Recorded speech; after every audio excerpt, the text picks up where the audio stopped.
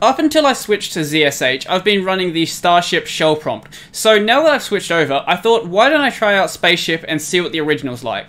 So if you're new to this channel, remember to subscribe and ding the little bell icon down below because it'll really help the channel out. I'm aiming for 1,000 subs and any help would be really appreciated. So now that's out of the way, let's get started.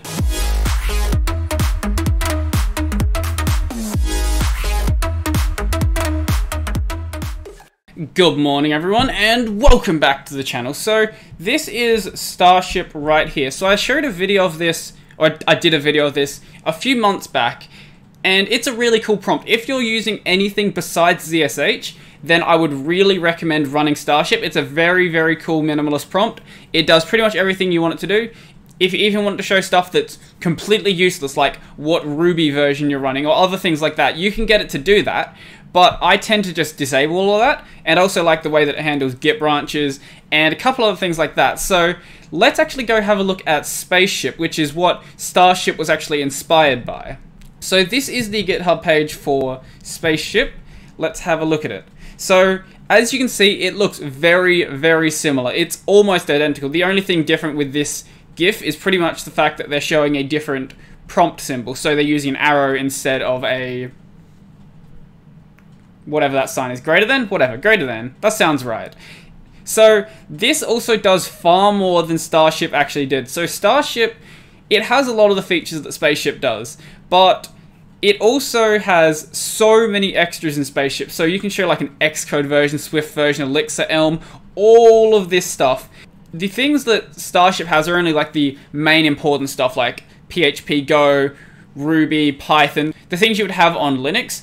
Whereas since Spaceship is used for ZSH, and I think ZSH has been made the default shell on macOS, there's also things in here that are sort of not really macOS exclusive. Like you can get Swift running on Linux, and I don't know about Xcode. No, I think Xcode you're not going to. But because there's this extra stuff, there's also just extra things that you can configure. So as I said before though, I tend to just disable most of it, but let's actually have a quick look at it. So there's some other stuff in here. You can also show things like your battery level, the current version of Vimo that you're in, a time for whatever reason, and I don't actually use most of this stuff. I think most of it's kind of dumb. Maybe you like it on your terminal, or on your prompt, but I'm not a big fan of it. So before we jump into actually showing it though, make sure you have a Powerline font installed if you want to be able to see those Git symbols. So literally anything will work. They recommend something like Fira Code. I think I'm using Hacknerd Font Pro, that works. Use whatever you want really. So let's actually have a look at my prompt. So as you can see in here, if you've watched any of my previous videos, you'll notice that it looks exactly the same as my Starship prompt did. And that's entirely on purpose. So I've basically customized it to look exactly the same because I like the prompt. I don't like all the extra features it comes with. I want a very minimalist prompt. So let's have a look at what the bash version looks like.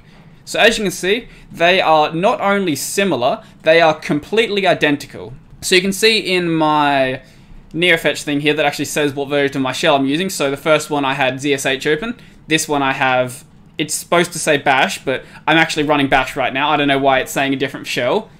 That's weird. Oh, it's probably pulling from my environment variable, not from what current shell is running in the terminal. Anyway, bash is currently running within this part of the thing right now. So as you can see, I don't have my syntax highlighting. So I've got them looking exactly the same. Maybe you want them different. Maybe you want to actually take advantage of the new Spaceship features, the extra Spaceship features. I don't really care about them though. So let's actually just have a look at what my configuration looks like, and then we can, I guess, jump around through there. So if I bring up my ZSHRC file, which is where you have to configure everything. So let's jump down to the Spaceship part and let's see what settings I'm actually using. So, that's a bit too far down. I actually want to adjust the settings. So, as I said, I've disabled, I think, literally every single module.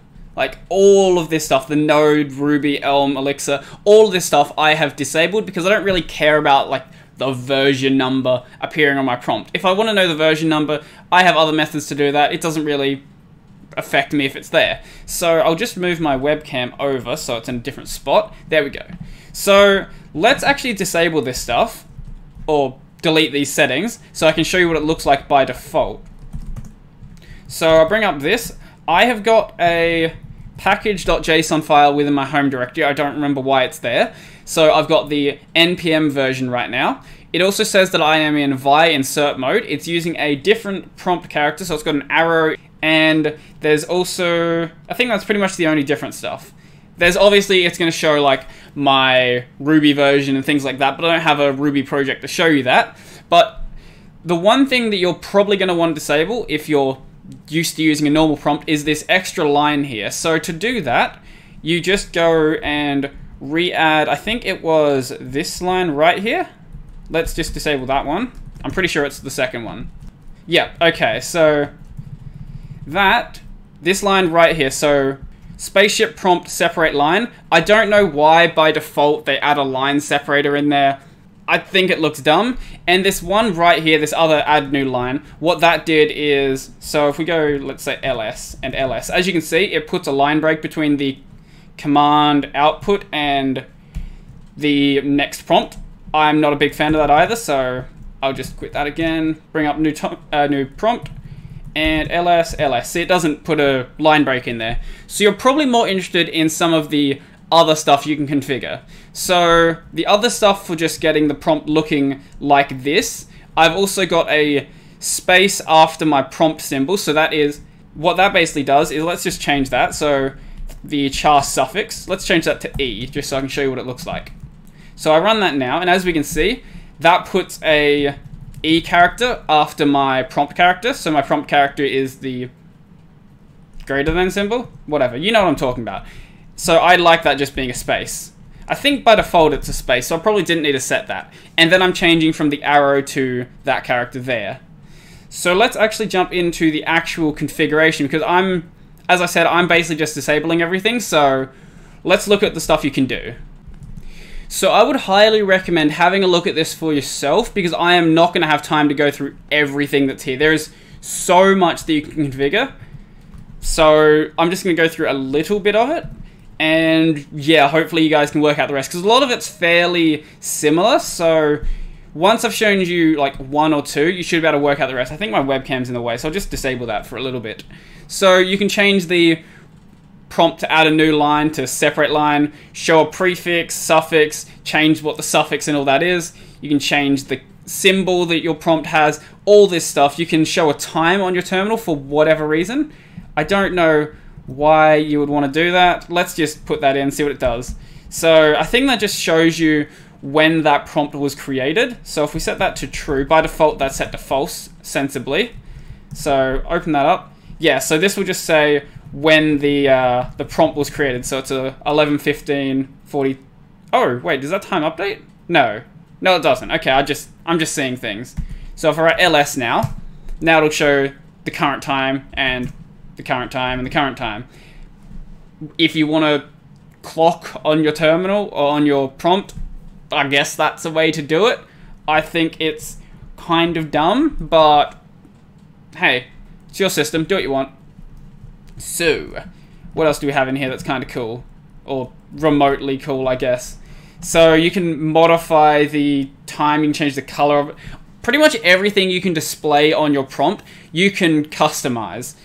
So what else do we have? You can, by default, your username is shown when it's not the same as the login name, so when you're connected via SSH or when you're root. So if you notice, it didn't actually say my login name, so that's kind of cool. Maybe if you do want that, then I guess you would have to manually put it in with the suffix or the prefix up here.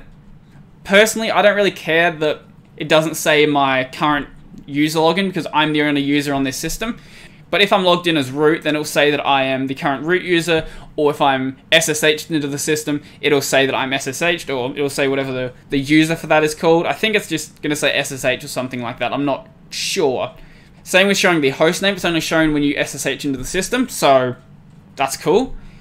This is probably the only one that I actually do show, and that is dir. So that shows what my current directory is. This right here. So right now I'm in the home directory. If I cd into .cache, I'm in home/.cache. So that's just a directory prompt. There's nothing too special about that. It's kind of the stuff you've seen everywhere. So you can change that color. You can change the symbol for stuff that are only accessible by either other users or by the root user.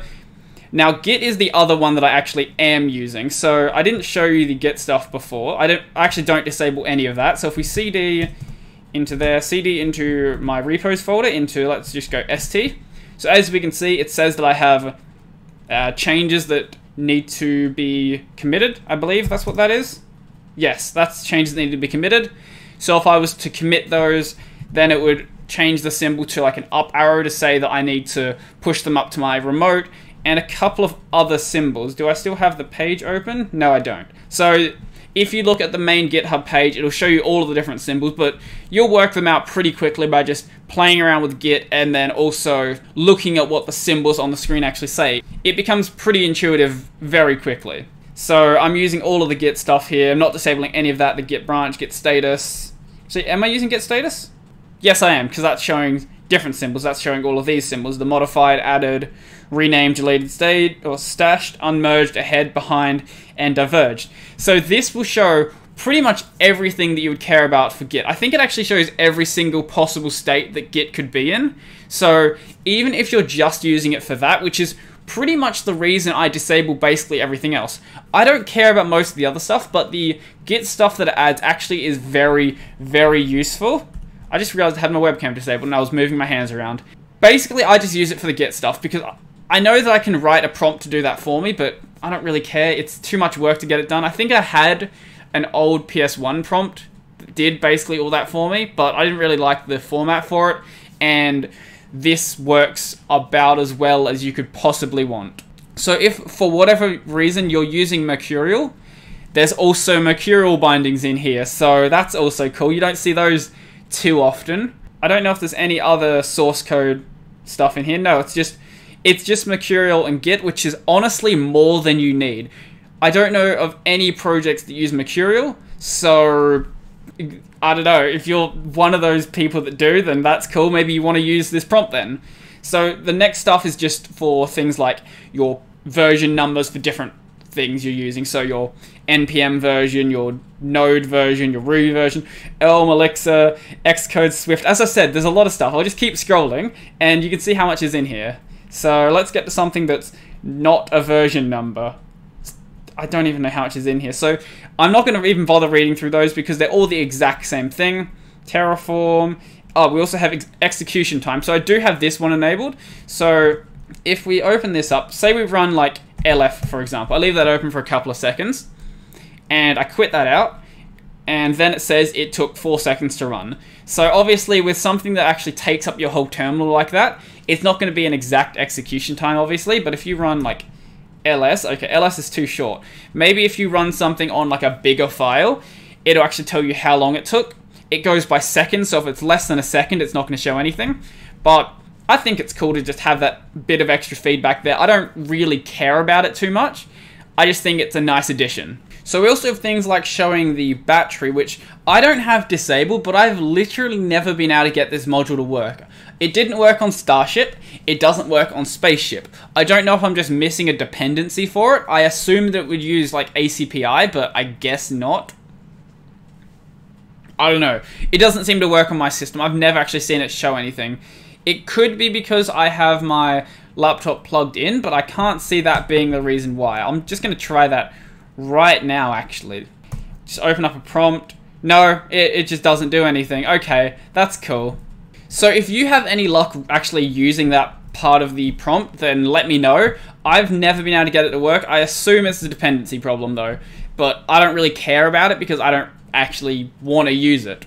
You can also do things like show your current Vi mode. So this, I don't know if it just doesn't work. This is another one where I'm just not sure if it just doesn't work or not, because if I enable this, it just always says I'm in insert mode when I know that I'm in normal mode or I'm in visual mode.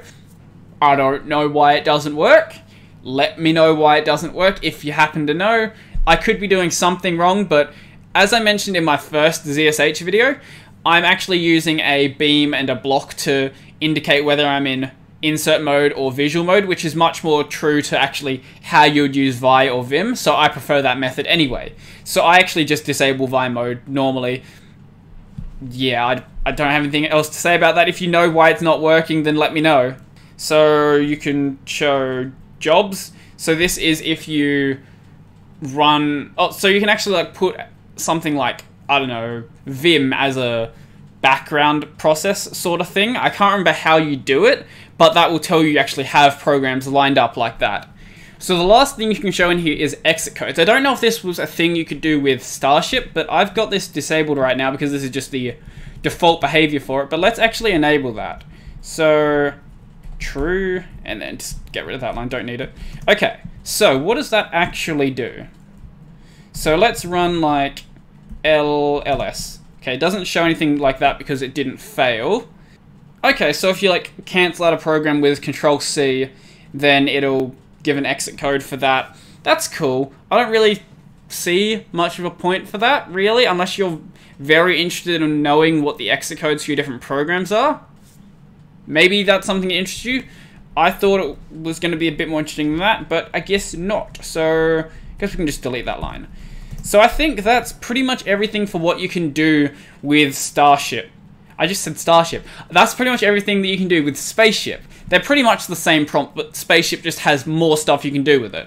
So I know that I didn't actually like intricately go through everything. There's just so much to go over that I didn't really see a point to going really in depth to everything, especially because most of it is kind of just the exact same thing. So all of those different like show different version numbers, they're all the exact same section of options, but they'll just control a slightly different thing. So let me know what you think about this prompt, because I'm a big fan of it. I actually really like this prompt. So actually one last thing, I didn't actually mention this early on. So if you want to get the prompt actually running, that's probably fairly important.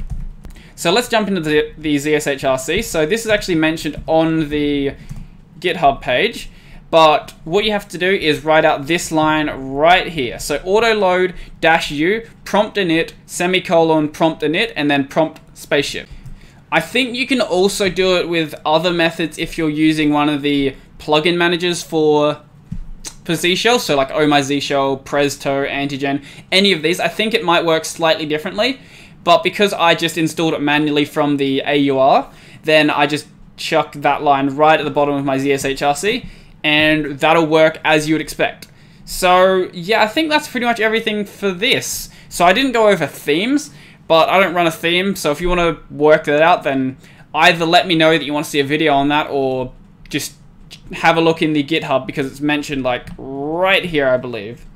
Yeah, something like that. Anyway, let's end the video there. So if you liked this video, remember to smash that like button and leave me a comment down below letting me know what you think. If you want to see other videos like this, then subscribe and ding the little bell icon down below because it'll really help the channel out. I'm aiming for 1,000 subs and any help would be really appreciated. Also, just leave a comment letting me know that you want to see some stuff like this. I've got plenty of content available, but I'm always happy to add more stuff to the list of things that I've got to do. So down below I've got my Discord, so if you want to chat with me, then that's the best place to go for that. I will respond to YouTube comments, but I'm more likely to actually get into a conversation on something like Discord. I've also got my library, so if you want to see my videos on a platform that isn't YouTube, go check that out because that's the only place outside of this platform I'm actually using. I've also got my support links down below. There's like 5 or 6 different ways you can go. If you don't feel like supporting the channel, obviously you don't have to do that, but any help will be really appreciated. And lastly, I've got my Twitter and my Mastodon, so if you want to get video updates, that's the best place to go for that. And yeah, I think that's pretty much everything for that. So also up on that corner, I've got the playlist there's videos in, so go check that out if you want to see other videos like this. And actually one last thing before I go. So if you notice that the framing of this video is a little different, I've actually put my webcam above where my laptop is now on a stand. So let me know what you think about this. I know that most of the video I'm going to be staring like at my screen, so it's going to be a bit lower. Maybe, I don't know, I might do my videos on my like actual external monitor, then it won't have that problem. I don't know, I'll think about the best way to do that. So if you've got any ideas for that, just let me know and I'll be happy to try them out. So I think that's pretty much everything for me now, so I'm out.